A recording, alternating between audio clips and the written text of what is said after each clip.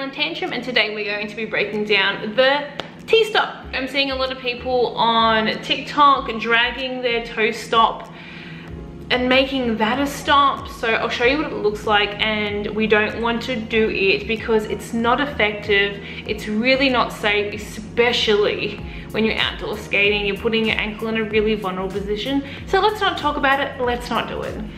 So I have Derby skates and Moxies, so I'll be showing you my Moxies today so you can see the outdoor wheel. So I have my Moxies on, all ready to go. Please, if you are a newer skater, put on all your gear. I've been skating for a long time and I'm just giving you a demo video, so I'm just doing this in my skates. This is what a T-stop looks like. And what it looks like. And this is what we don't want.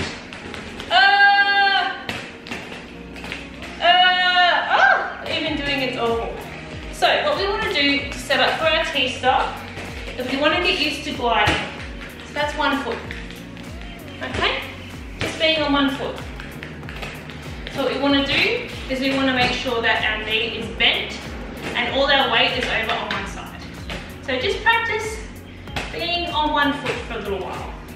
Being on 1 foot, taking all our weight over to one side. So we are nose, chest, knee, bam.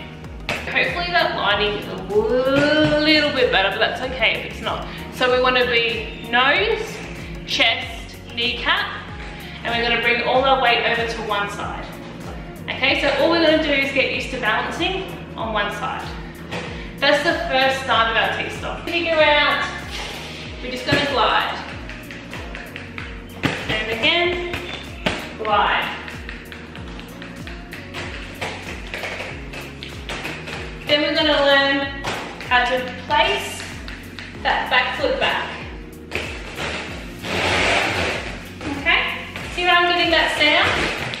That's because all my 4 wheels are placing behind me. I'm not slamming it down with 2 wheels. I'm not slamming it down onto the ground. We're not doing our toe stop.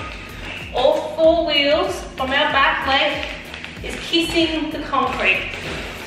You'll get that nice glide. See that? Glide. For all our wonderful visual learners that just like to see skates, because that's me, I just like to see the skates sometimes. It's just, man.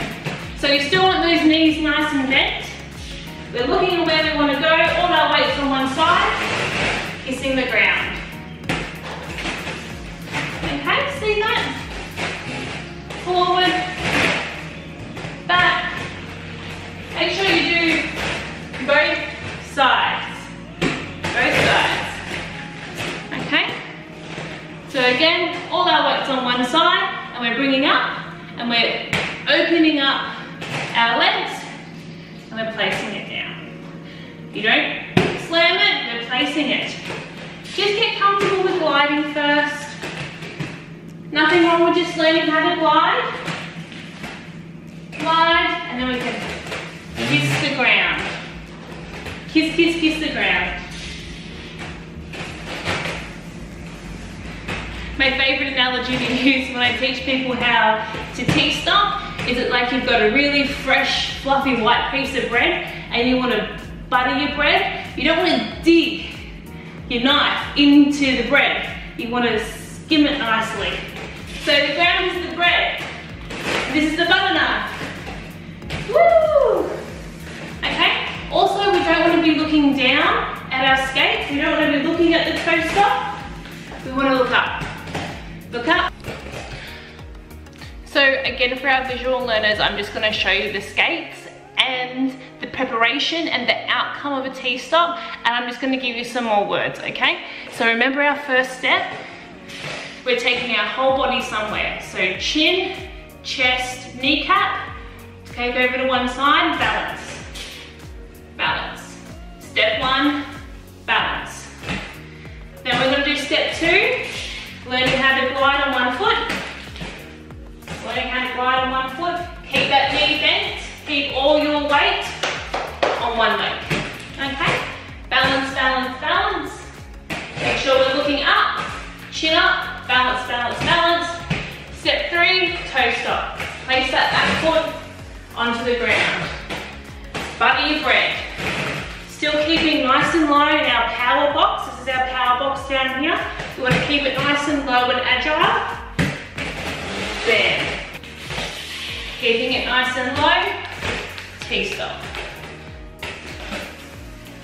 Good job. You'll get it. Make sure you get that balance first. Don't want to skip step one. Once you've got that balance, the rest is easy. I'll show you forward.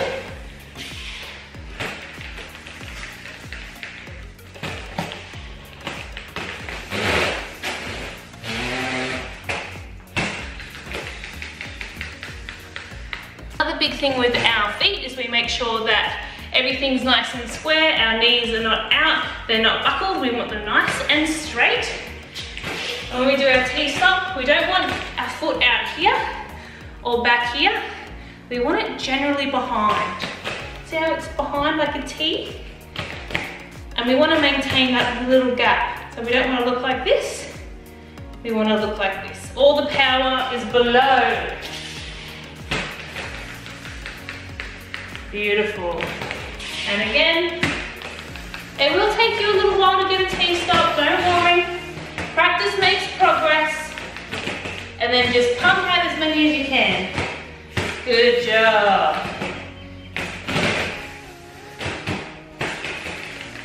And of course, make sure that we always do both sides. You might find one side is harder than the other, but that's okay. So we want to get that beautiful T-stop. Hey, that's it. That's me breaking down the T-stop. Easy peasy, huh? So we want to be nice and low. We want to do all our steps, which is get low. Make sure all our weight is shifted over to one leg. Chin, core, kneecap. Step 3, we want to make sure that we've got that glide on one foot, and then we're going to place down that back foot nice and gently.